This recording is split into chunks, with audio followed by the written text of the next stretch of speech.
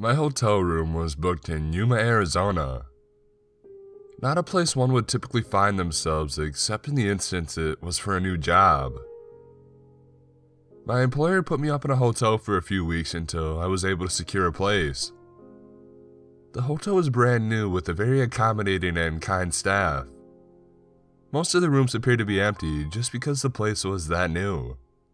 So they put me on the first floor in a corner room suite. My first week in the hotel, everything is quite normal. I watch TV till I fall asleep, and I wake up and make my coffee in the morning with the supplied Starbucks wafer-shaped coffee packet, open my 2 creams and 2 sugars, and then I'm out the door for another day on the job. As with any new place, you meet coworkers and get invited to do some exploring around the area. My colleague tells me that there's an old ghost town about an hour's drive out from the hotel that he think I'd enjoy.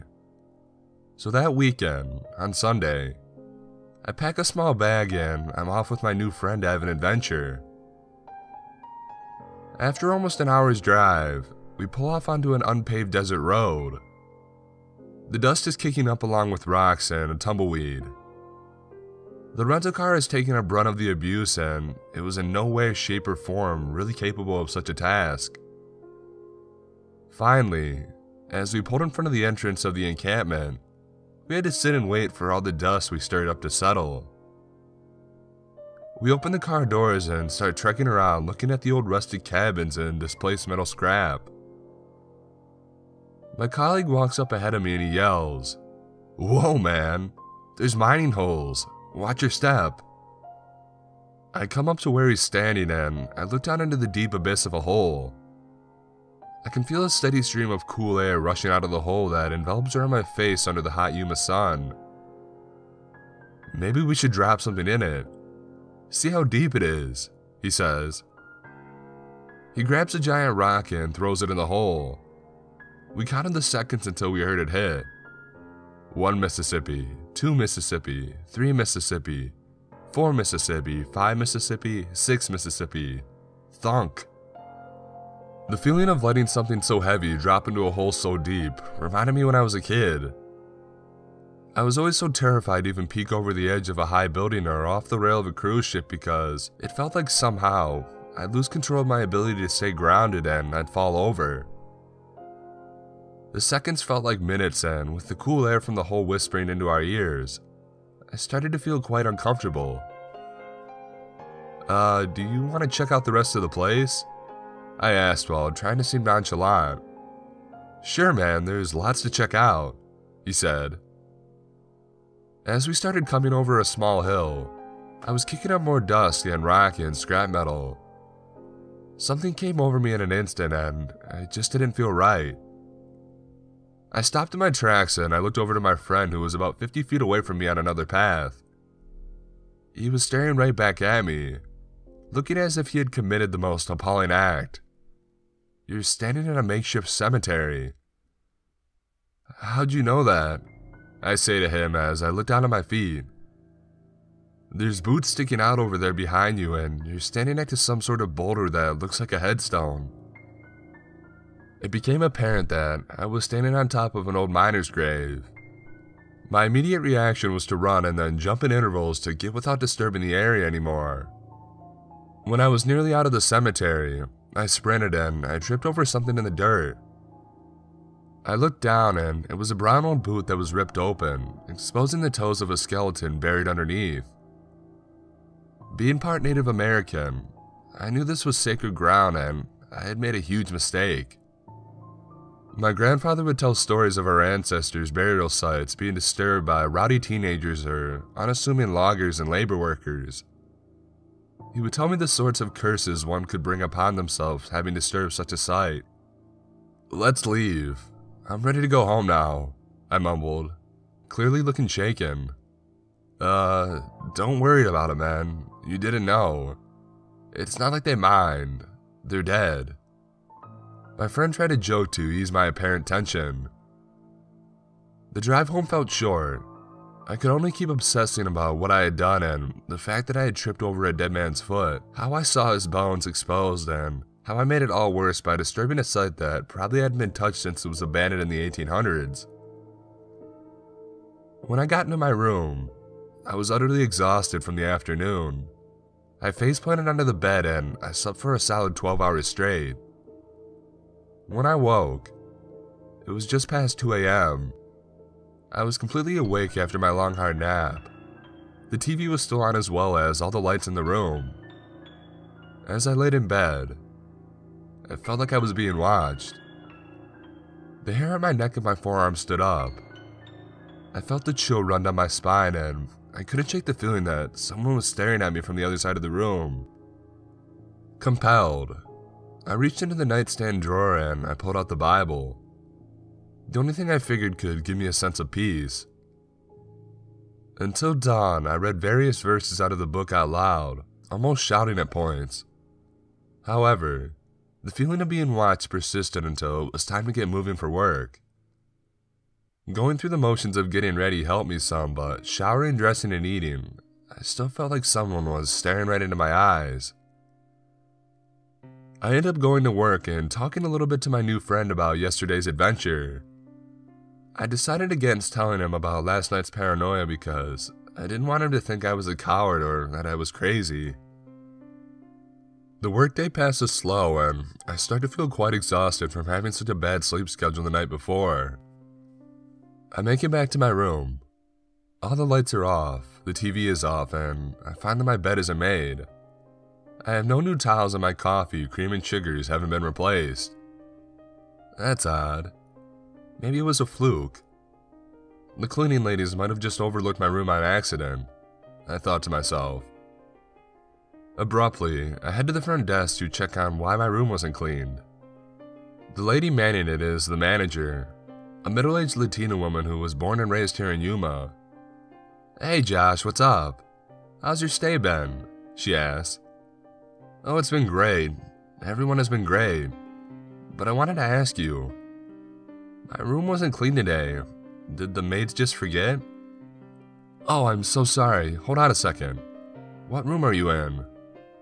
118. I don't see any notes here. If you need any fresh towels or toiletries, let me know and I'll have them delivered to your door. I'll make sure she does it tomorrow for sure." "Okay, cool. Yeah, not a huge deal, I was just curious. I'll take a towel, a pack of coffee, and that cream and sugar, please." "Sounds good. I'll have them bring it to you." I walk back to my room and I decide to sit on the couch while I wait. The feeling comes back again. This time, I feel like I'm being watched, but also like I'm not wanted in the room. Uneasiness sets in and the chills come back running across my neck. I go for the side table and I pull out the Bible again. I begin to read it out loud. There's a banging on the door and I jump off the couch startled. "Housekeeping." Upon opening the door, I see a nice black-haired cleaning lady who hands me my stuff. Before I could say thanks, she turns around and promptly walks back down the hall. I see her gesturing with her hands, but only from the back. As I lay in bed, I end up nodding off with the Bible still in my hands. A loud thump in the bathroom wakes me up. I get up and wipe the drool from my face. I look over at the clock and it shows 12:22 a.m. Maybe the thump was a new neighbor next door. I quickly brush it off and I decide to browse the overly priced food options in the lobby. "How's your night going, sir?" I hear behind me. On edge I respond, "Oh good, just looking for something to eat." I grab the box of tortellini, charge it to my room, and then start heading back to my room. I insert the room key and I push open the door. The door doesn't open all the way. I tried again, closed it, and put in the room key. The door is latched from the inside of the room. I peer through the opening and notice the lights are off inside the room and the TV is on. My heart sinks. I remember the lights are on and the TV wasn't. The TV is also angled towards the bed, which I didn't do. I run back over to the front desk clerk. "Hey man, I think someone is in my room. I'm locked out from the inside and the TV is on with the lights off. Did you guys book that room for someone else?" Looking confused, the clerk responded, "No, there's no new check-ins today, and we have you booked in that room for a whole month. I'll call security."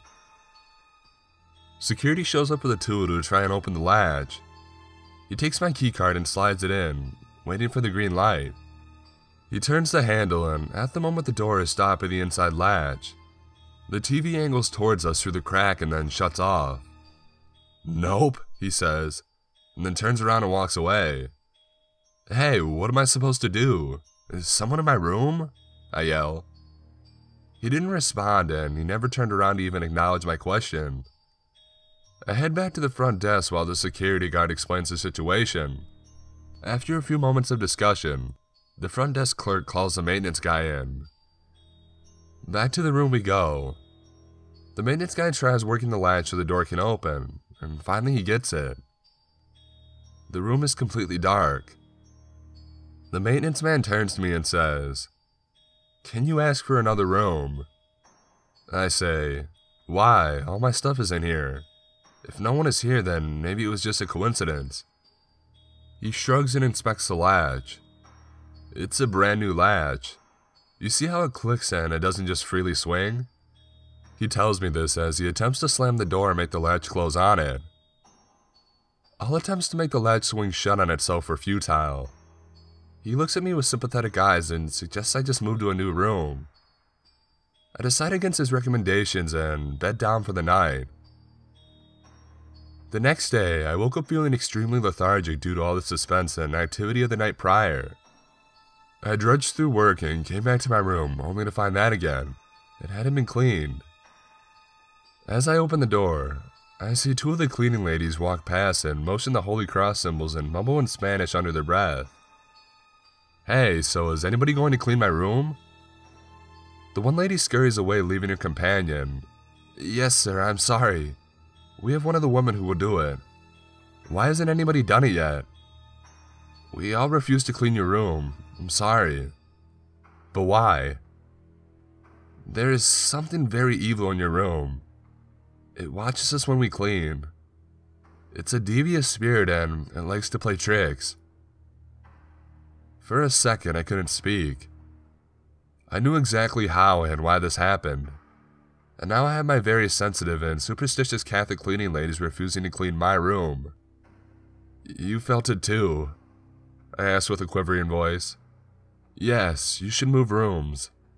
The white lady said she will clean it. She isn't superstitious like us."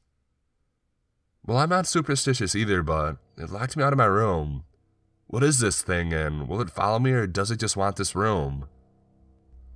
"I don't know. Have you done anything to upset a spirit? This room was fine before you came." Feeling accused, I respond, "Oh, I don't know. I went to an old mining town with a friend, and I accidentally walked into a cemetery." "Adios, mijo," she said under her breath, and then gestures the sign of the cross. "I have to go, sir." "I'm sorry." After talking to the manager and explaining the events of the night prior along with the cleaning ladies refusing to clean my room, they ended up giving me another room. I packed my stuff and I relocated to the 3rd floor. I'll be fine here. Maybe it really was just the room. Nothing to worry about, I said assuringly to myself. I kept all the lights on and the TV and I dozed off like a baby. I woke up sweating and confused. I heard giggles up and down the hallway. "Damn it, annoying little kids," I yelled. Tap, tap, tap. Followed by a few giggles from what sounded like a little girl.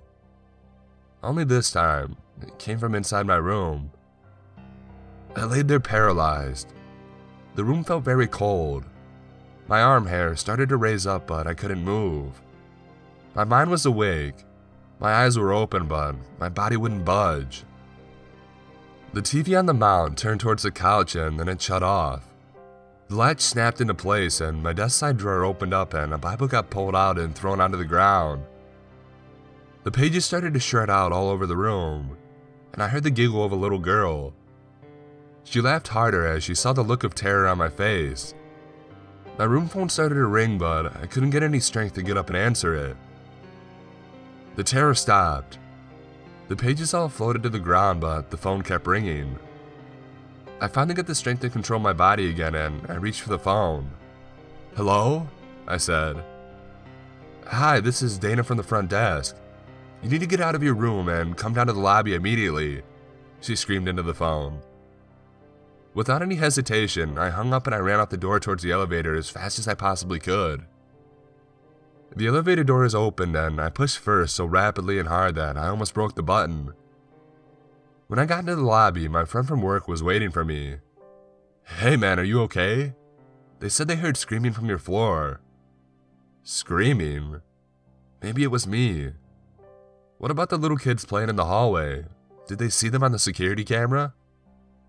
Dana, the lady from the front desk, came over to us. We didn't see any kids on the camera, but we did get complaints from the floor below that they heard running.